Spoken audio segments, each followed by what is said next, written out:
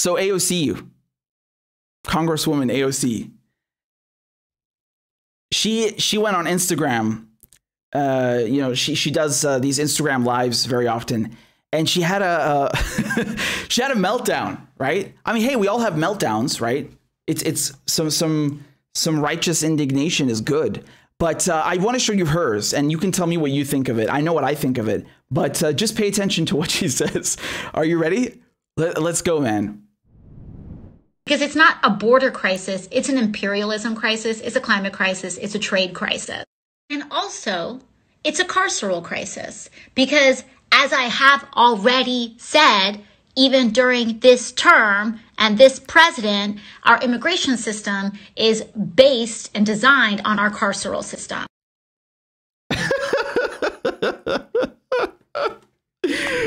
Oh, God, that was brilliant, man. As I've said during this presidency, motherfucker, I will cut you, bitch. And the last one, this is a carceral issue. Oh shit, y'all better be afraid, man. She told us, huh? She did 2 strongly worded tweets. You remember? Now, to her credit, there's an update on that. There's an update on her criticism of the Biden administration, right? From a few hours ago. We'll get to that in a second. But this is from yesterday. Okay, so up until that point, as I've said, with the zoom ins, what the fuck was that? Oh, she's great, she's great. She went on full Karen mode. I love it. I love it. It's not her best act. You know, I feel like she's a better actress than this usually, but you can tell she's annoyed. She can hear it. I like, she knows that we know she knows. Okay. She knows. And this is good, man, because, you know, I'm not the congresswoman who was elected to represent Queens and the Bronx. I mean, you were. So, you know, I know that no single congressperson or senator can fix the ills of DC. But nonetheless, I mean, you shouldn't be wagging your finger at your constituents or, you know, people rightfully calling you out for carrying water for Biden. So, I mean, first of all, she says it's an imperialism problem. Oh, you have a problem with imperialism now, AOC? Really? Is that true? Is that why you haven't said anything about Biden bombing Syria? I think I have a right to ask as a Syrian. I think I have a right. No? That imperialism does not bother you. Or, you know, Biden stealing the oil, right? $30 million a month worth of oil. That doesn't, you know, that part of imperialism doesn't bother you. Do you remember when Max Blumenthal confronted her about Venezuela, about the coup? So this is from, hold on, let me pull this up for you. Okay. So here's that exchange with AOC, which was more or less consistent with the pathetic responses I received all day from members of Congress as the Trump admin launched a violent coup against Venezuela. Let me play this for you, okay? Any comment on the situation in Venezuela? Yeah, we're working on our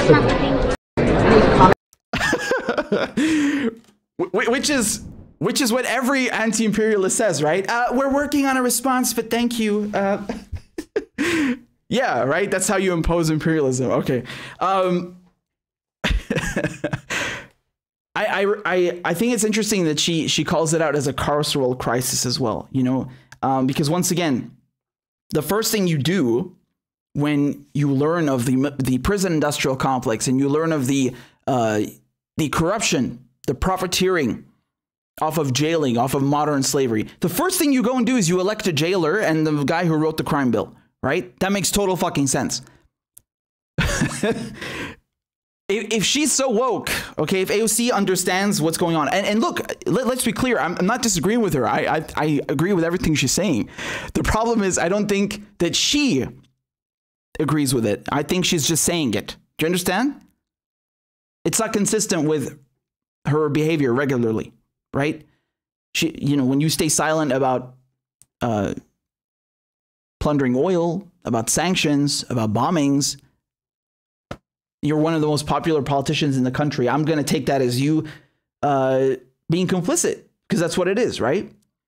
And this kind of shit with Venezuela, I mean, what am I supposed to say here? And look, man, let's be clear about something else, because these images that have come out of the border, let me show you some of them, right? Because in case you've forgotten what's going on. Give me a second.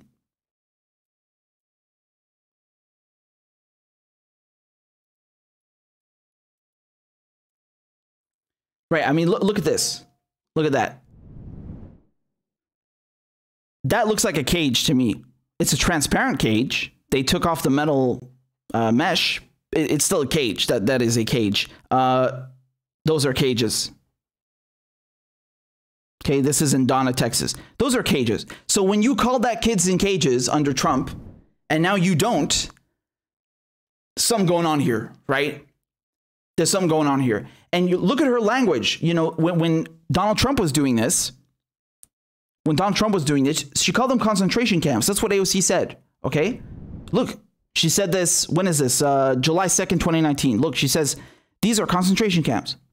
And then again over here, she says it a month before in June 2019. Okay, she says this administration has established concentration camps.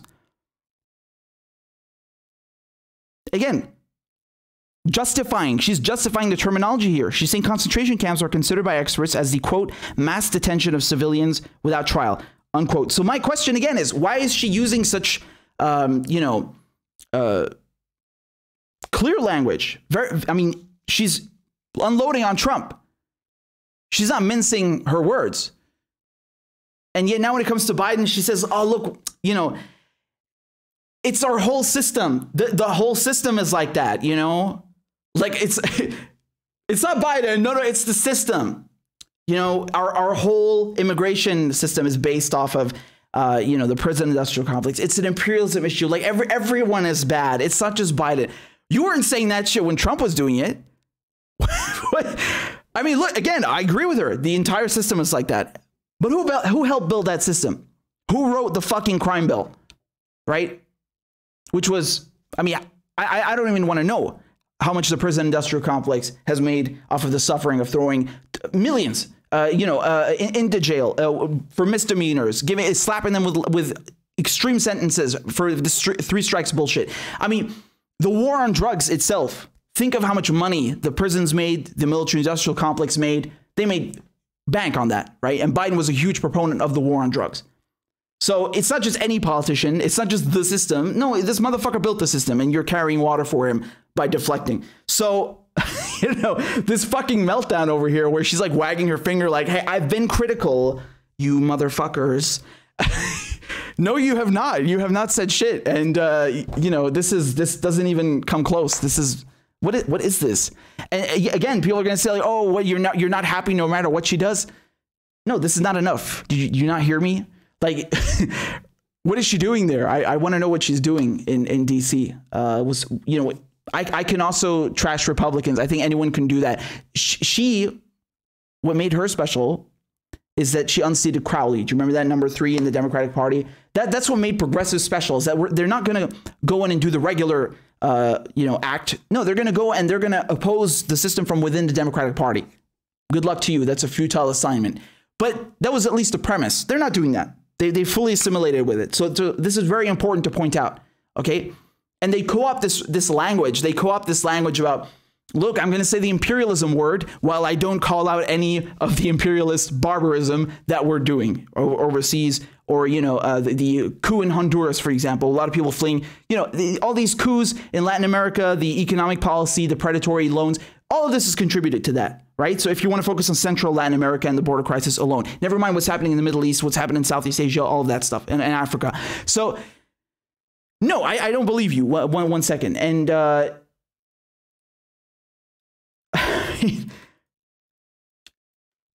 let's give an update, though. Let's give an update because I want to be fair. Right. We have to be fair. So this is today. And God, I really hope the date is not a joke, because it is April 1st. But, I'm just going to read you. You can find these headlines all over. This particular one's from Yahoo. It says, AOC says border conditions are barbaric and wrong, but a failure by both parties. Okay, so what's going on now? Now she's using more severe language. Okay. And she's saying they're owed reparations, right? She's saying they're owed reparations as well. I'm not going to disagree with her on that. I think that's correct, right? I think it's more than that. But the problem is, and again, this one is from the New York Post. This is also, so March 31st at 11:54 p.m. I mean, you take it as you will. That's April 1st. So, you know, you'll have to forgive me. I'm not sure if this was during the exact same Instagram live that she did, right? But she's saying that they're owed reparations. Okay, fine. And she's saying that it's a failure of both political parties. Now, once again, I want to bring forward my point. Yes, but who is the chief architect of that? You can't come here and tell me like you don't know this stuff. If I know this, she knows this. Okay. And she wasn't saying that. Once again, you see how she's trying to insulate Biden and the Democratic leadership from criticism. Do you see this? Like, she's pretending to be on the people's side, but what she's actually doing is she's treating Biden differently. She's treating Democrats differently than she was treating Trump on the same issue, the very exact same issue. Two different, sets of discourse. Look, here she's saying concentration camps. These are concentration camps. Is she saying that now? No, she's not. Even though the conditions are quite frankly, very similar under Trump and under Biden. They're almost identical, right? So two sets of language here. It's not the same discourse. And I'm sorry, but I don't buy this shit, when she's talking about imperialism. She doesn't give a shit about that, man. You know what she's doing? You know what she's doing? I went on her Instagram and she's posting about Joe Biden's dog taking a shit in the White House. This motherfucker bombed my birthplace, my country. Again, Syria is one of the oldest places on earth. And she's talking about Joe Biden's fucking dog shitting on a carpet. I mean, the level of disrespect from these motherfuckers, the level of disrespect. Fuck all of them, man. I don't owe these people shit. Okay. I don't owe these people shit. And I definitely don't owe them civility after what they're doing. You want to carry water for this war criminal motherfucker. It's not even a question of Syria. I mean, just for Iraq alone, and I'm not even Iraqi. I've never been to Iraq. Just for that alone, I despise this motherfucker. I don't know what the fuck you were even doing in the same room as him. So I've had it. I've had it with these charlatans. These people are charlatans. She's an actress, and that was really particularly bad. I want to play it one more time, man. I want to play it one more time. Because it's not a border crisis, it's an imperialism crisis, it's a climate crisis, it's a trade crisis. And also, it's a carceral crisis. Because as I have already said, even during this term and this president, our immigration system is based and she knows, man. She fucking knows that people are calling her out for being soft on Biden. She fucking knows it. She knows it. That's what the zoom ins were for, right? It's like, I see you. Don't yell at us. Go yell at Biden. What the fuck are you doing on Instagram? Go and say that shit to Biden's face. Maybe she has, right? If she had actually done that, I'd believe it, right? I hope so, at least. But the problem is, I don't think he would actually meet with her. If you look at what happened last week, they sent Ron Klain, who's the White House chief of staff, to meet with her and other progressives, right? So now that he's already used the progressives, and especially her, because she's the most famous one of them, to get elected, he won't even meet with them directly, right? It's like, I don't have time for you. Meet with my White House chief of staff. Now, look, you can argue that, okay, the White House chief of staff, that's still a strong position. It's a strong role. It has leverage inside of the Oval Office. Sure. Okay. But still, I mean, it's just interesting. I don't, just as a hypothetical, do you think that Bernie Sanders would do that? No, I'm pretty sure he would sit down and he would meet with her. Even if he were elected president, he wouldn't be sending his White House chief of staff. Right? Right? So I just think that's interesting. But anyway, she hasn't gone down to the border. You know that, right? And Ted Cruz. Now, look, again, let's not kid each other here. The only reason Ted Cruz is going down to the border and filming is because he wants to, get one over Democrats. It's not because he actually gives a shit. Let's be very clear about that. Ted Cruz is a fucking. I mean, I don't even know how to describe this guy. Hold on, let me find the video for you. I put it over here. So, okay, I mean, this is messed up. Like this video, honestly, I'm grateful that he shot it because if you recall, there's a media blackout. So I think now they've started letting in some media, but before it was just one facility. And the thing is that they were only letting certain people in. Right. So this is another thing where AOC has said nothing. What about the media blackout? Like, how on earth is the media, sidelined and barred from going in there? Can you fucking imagine the rage if Trump had done that? And he tried to at the beginning, if you remember, right? He ended up caving in. So why are they silent on that? Like, they talked about restoring decency and the soul of the nation and that Trump was a fascist. What the fuck do you call that when by her own terminology, this is AOC's words, the government is running concentration camps and they don't let the media go inside? If that was fascism under Trump, then surely it's fascism under Biden, according to them. And again, I hate this because, it's not to downplay the conditions here, but the thing with this whole narrative that, Trump is at the same time a Russian agent and he's also a fascist. I mean, Americans, they're the nomenclature that they have in political discourse, it's very limited, right? So anyone who's a little left of the Republican Party is a socialist and a communist, and anyone who's a little bit to the right of the Democratic Party is a Nazi and a fascist. I mean, it's really insulting, honestly, to actual victims of fascism. But nonetheless, let me show you this video from Ted Cruz, and I mean, this is shocking, honestly. So he goes in there and listen to this. Please give dignity to the people. Please give dignity to the people. So you work for the commissioner, your senior advisor. You were hired 2 weeks ago, and you're instructed to ask us to not have any pictures taken here. Please respect the people. Because the political leadership at DHS does not want the American people to know it. Please respect the rules, You keep standing in front of the pictures, so you don't want the pictures taken. The rules are arbitrary, and they're designed to keep the American people in the dark. Dignity and respect. That's all we ask. Well, no, it's not. You're asking, is this dignity and respect? Look at these people. There's a pandemic. To the people. Let me ask you. There's a pandemic. I respectfully ask you, sir. There is a pandemic. Is this respecting the rights of these kids? I ask you. Please Are you respecting the rights of these kids? This is not a zoo, sir. Please don't treat the people. You're right. And this is a dangerous place. Please don't treat the people. And your policies, unfortunately, are trying to hide them. I understand you were instructed. When 18 senators came down here, please respect the people, give them dignity and respect. I respect them, and I want to fix this situation. We all want to fix it, sir. And the administration you're working for is responsible for these conditions. Please respect the people with dignity and respect. And I ask you to respect the people as well. I am respecting you. I am respecting the people. This is not respect.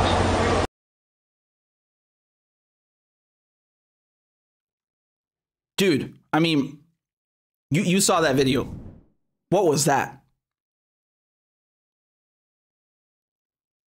Because this is the line that the Biden administration is towing, right? They're saying that we can't let the media in because we don't want to violate the privacy of the people in cages. What? No, I'm pretty sure that people who are locked up in those conditions, their last concern is privacy. Actually, what they would like is for people to know. They would like the media to come in and expose the horrible conditions that you're putting them in, for the most part, right? I think that's common sense. And you can see how she's telling him, like, no, I can't let you film. It's respect the people. Motherfucker, did you look behind you and what conditions you're putting them in? You call that respect? But look at this. Biden got me out here agreeing with Ted Cruz. I mean, this is just, ew.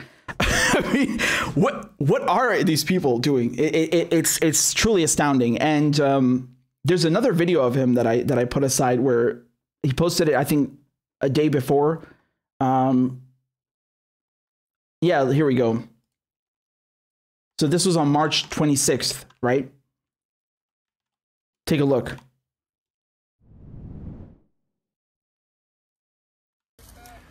So it's past midnight.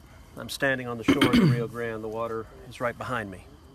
I'm down on the Texas border, along with 18 senators. We made the trip to see the crisis that is playing out. We've already gone to detention facilities that are overrun, many of them with families, small children. We saw multiple mothers who were nursing infant babies who had just crossed over and were being housed in outdoor holding pens where they were sleeping on the floor and nursing their babies. We're at the edge of the river.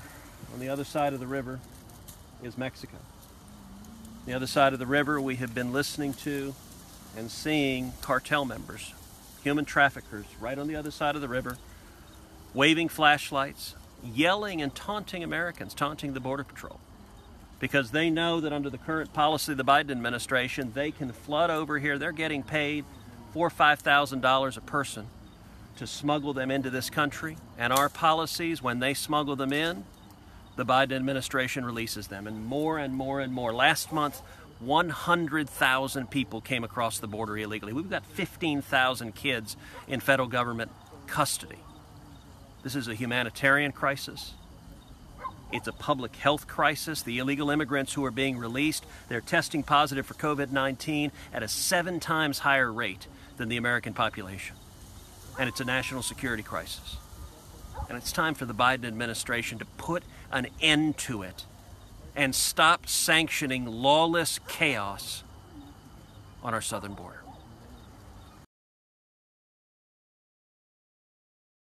Yeah, that's great. I wonder where he was when Trump was doing this.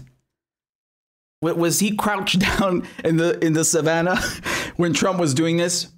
Was he so concerned when Trump was doing that? Of course not. He's a hypocrite just like the rest of them, man. I'm not, we're not going to entertain his nonsense. And once again, these people, they claim like, oh, it's an illegal trade that's causing all these problems. No, it's U.S. imperialism. It's your policies that drive these people to escape. And this is not just in Central and Latin America. This is also in, the Mediterranean, people fleeing from Syria, from Turkey, from Libya, traveling thousands of miles. Why do you think that they're traveling thousands of miles? You think they have nothing better to do? You fucking destroyed their homes. You stole all their shit for hundreds of years. They have no more resources. You put corrupt politicians in power who rob them and continue to give all the profits to your multinationals.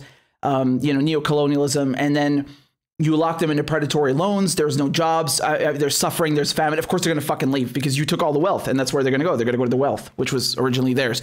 I mean, they just completely omit this, and they call them migrants. And they're refugees.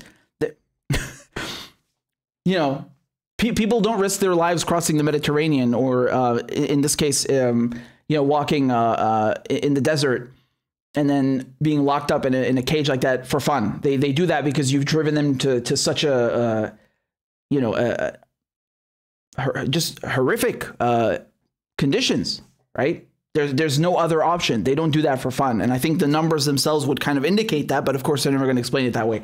So, I mean, this U.S. regime, and I mean all of them, Democrats, Republicans, all they're good at is accusing the other, right? They say, oh, look, it's Joe Biden is, being too lax. Look how many people have crossed over. And then at the same time, they say, oh, no, the conditions are bad, but it's not Biden's fault. It's just, it's the system is that way. They can't ever fucking do anything, right? It's just lobbing accusations back and forth. Meanwhile, behind the scenes, they're serving the same masters, right? They're serving the same corporations. It doesn't matter whether Republicans are in power or Democrats are in power. Those camps, they're going to stay open. Why? Because you have corporations that are profiting off of this. Right now, you have Mobile View that is making these containers, right? They're not cages anymore. They're containers with bars on the window. Great. So they're mobile cages with air conditioners. What an improvement. I mean, wow. And you saw the other facilities, right? So that was in Carrizo, Texas. This one is the ones that I just showed you. That's in Donna. So, I mean, it depends. And, these corporations, they're making bank. The prison industrial complex is making bank. ICE, which was created under the Department of Homeland Security by Bush. Do you think any of them are going to shut it down? Again, to AOC's credit, she's actually called it out. She said that, DHS needs to be gotten rid of. ICE needs to be gotten rid of. Okay, well, are you lobbying Biden for that? Because again, it's great that you recognize the conditions are bad. Finally, like I don't understand how that took you a month. Are you actually going to get shit done? To get rid of ICE, the DHS. Well, what's going on here, right? Are you going to hold Biden accountable like you said you would? You're going to push him left? Is that happening? Of course not. And the thing is that I'm astonished that Ted Cruz goes down to the border, and I know we know why he's doing it. He's still a hypocrite as well. But you know, explain this to me. Last time, I mean, AOC went down to the border, right? And she did this photo shoot where she's, I mean, I don't know what this is like. Is that Terminator 2 when the nuke goes off in Sarah Connor's vision? Like, what the fuck is this? I mean, yeah, it's painful. I don't doubt it. But why hasn't she gone down with Ilhan Omar? Why hasn't she gone down with Joaquin Castro, right? Or Ted Cruz? Like, some of the only people that are actually being allowed in are senators, are, Congress people. So you have an opportunity to actually go down there. The media don't. And they're not only letting Biden do this media blackout in the name of privacy, but she's also not going down there. Again, there's no consistency here in her language, in her actions. It's just bullshit. They're all party hacks, all of them. Does this surprise you? I mean, let's be honest here. We're talking about the same country that did Abu Ghraib. You saw those pictures. They still have Guantanamo Bay open. Guantanamo Bay. Obama promised to close that in 2007 during his campaign, among many other lies. That's still open. People being fed through a fucking tube because for the crime of being born Muslim. They haven't done a thing. They have no rights. That's still fucking open. Are we surprised?